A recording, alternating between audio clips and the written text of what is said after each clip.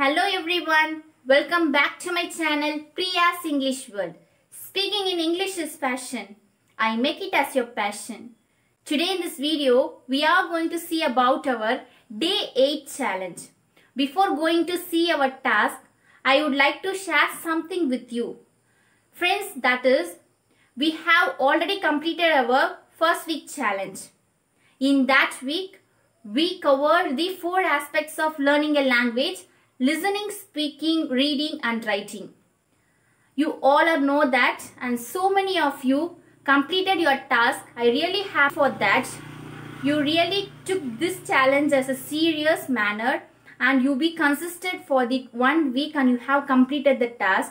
I really appreciate you. This challenge is useful for those who can understand English, read English and write English, but they are literally struggling to speak English.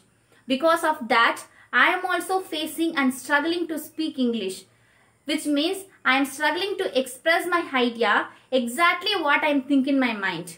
So that's only I want to be consistent to improve my speaking skill. For that, I created and I started this 21 days challenge. I didn't expect that so many of you joined with me and you all literally have that great desire and strong willpower to improve your speaking skills, and I'm really very happy for that, and you literally made me to be consistent for this 1 week. In order to improve our speaking skill, we need to work on our vocabulary, which means enhance our vocabulary. Friends, I have already started and I have maintained a separate note for vocabulary, and I have learned and so many words, I think 200 to 300 words. But then after I came to know that even though I maintain a separate notebook for vocabulary, but when it comes to speaking, I didn't use the words. That words didn't come to my mouth. That is the main problem. That's why I'm lagging to speak English fluently. Then after I came to know that vocabularies are divided into 2 types. One is passive vocabulary and another one is active vocabulary. Passive vocabulary didn't use to speak in English, and active vocabulary means what are the words I'm using to convey my message. Now I'm speaking to you. What are the words which I'm using? These are called active vocabulary. For that, I'm going to give a step-by-step strategy for you. First, you all need to do is you have to maintain a separate notebook.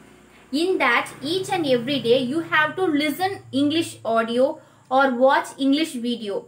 In that video, you have to watch and observe the video carefully. If you come across a new words means, just pick the word, list down in your notebook.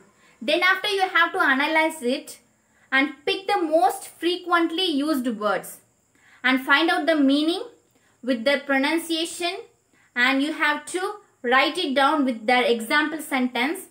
And for most important thing, you have to use the words in your daily conversation. After you once understand the meaning completely, you have to speak. You have to use the words in your daily conversation, especially in our Telegram group. That's why we created that platform. We have to speak, we have to practice it more and more, especially for speaking.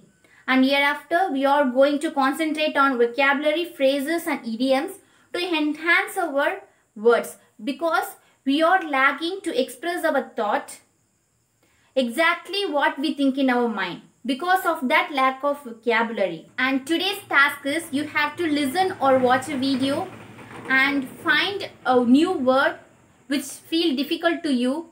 Pick the word and write it down in your diary, which means separate notebook for your vocabulary. And then you have to find out the meaning, correct pronunciation with example sentence. And most important thing, you have to use the words in your conversation. This is the today's task. That's it, friends. I will come up with day 9 video very soon. Till then, take care and stay connected. Bye.